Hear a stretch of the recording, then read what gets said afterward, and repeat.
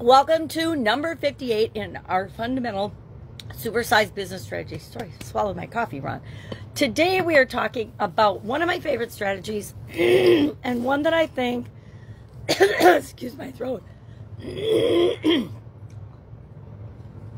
still one of my favorite strategies. So, one of my favorite strategies and one that I think the vast majority of business owners wait too long to start using and implementing into their business, especially when they're growing and building and supersizing. That is the automation strategy. I have a firm belief that as soon as you create a process, document that process. Remember, I started out, that was number one fundamental strategy, is make sure that you are documenting and keeping track of what you're actually doing in your business in every different area, in every different business. In the beginning, if you're starting a business on your own from scratch, you'll start, I say start from day one, documenting, keeping notes, at least keeping a journal so that you can document your processes as you test them, tweak them, verify that they're ready to be automated. And you want to start automating things as quickly as you possibly can. There are software tools, there are phone apps nowadays to automate certain parts of your business. As early as some people start their businesses now with automations in place before they actually click the button and go live with respect to digital technology. One of the reasons I like automation is because it frees us up. Time is arguably, and I don't think you can really argue with it because it's pretty universally believed now, that time is our most valuable resource. It says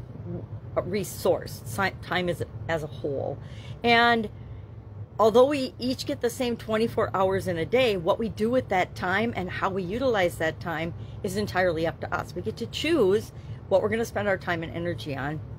And I say anything that's repetitive, that has to be done over and over again in any way, shape, or form, I'm going to automate that. If I could automate certain tasks in my life, like, I guess, hygiene comes to mind, doing my makeup, doing my hair, I would love to find somebody that could do those things for me. But there are things in our life and in our businesses that we have to do ourselves. Pretty much have to brush your own teeth. You got to take your own shower and hygiene practices. And that's part of foundationally taking care of ourselves, because if we don't take care of ourselves, how are we going to build and grow and supersize our business? But anything that takes time on a repetitive basis that I can automate, I go ahead and automate. It's why we have automatic dishwashers. It's why we have automatic washers and dryers. It's why, or we send our laundry out. It's why we hire people to help us with the routine things that need to be done in order to make our life work.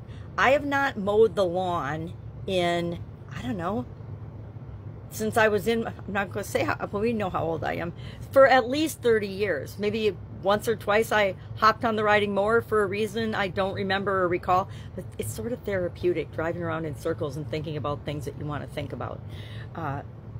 So automate what you can, and don't be afraid to automate things like I'm talking about in your personal life, so it frees up more of your time and energy to focus on building and growing and supersizing your business.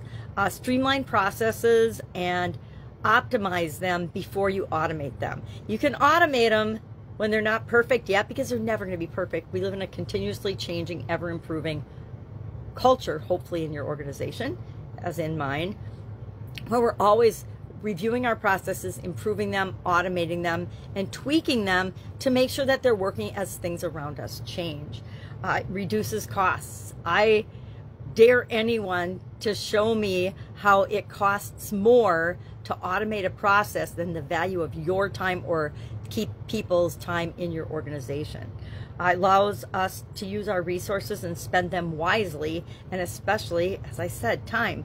You're not going to get the 24 hours from today back.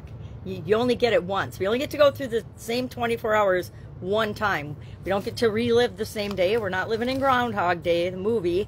We are here for a finite amount of time. We don't know what that amount of time is, but we know that it's finite. And I think that's what keeps us driven and moving forward, especially when it comes to applying different strategies for our business. Again, I have a question for you. How long were you in business before you started to automate some of the things that you do, that you got help with doing the things that needed to be done in order to grow and build your business? Share in the comments below, because I'm really curious. Like I said, a lot of times I come into an organization and they have, number one, not documented their processes and systems. They don't even necessarily have a flow chart of how things go through their organization. And that's easy, because it's a key place and an easy place to start, because the people and the knowledge and the wisdom is all there. It's just a matter of documenting it. And I just found a new tool to do that, which I'm pretty excited to check out. Because otherwise it is a time-consuming, challenging, daunting process, depending on how far you are in growing and building and supersizing your business.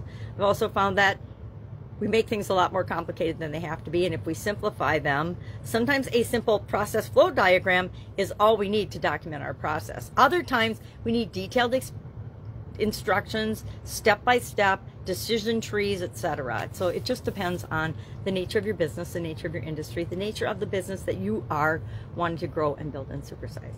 So that's it. Automation, one of my favorites, because I think it goes hand in hand with documentation and continuous improvement, which are two more of my favorites.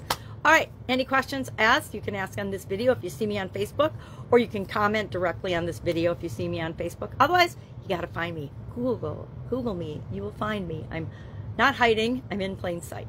Have an awesome day, and I'll, of course, be with you tomorrow.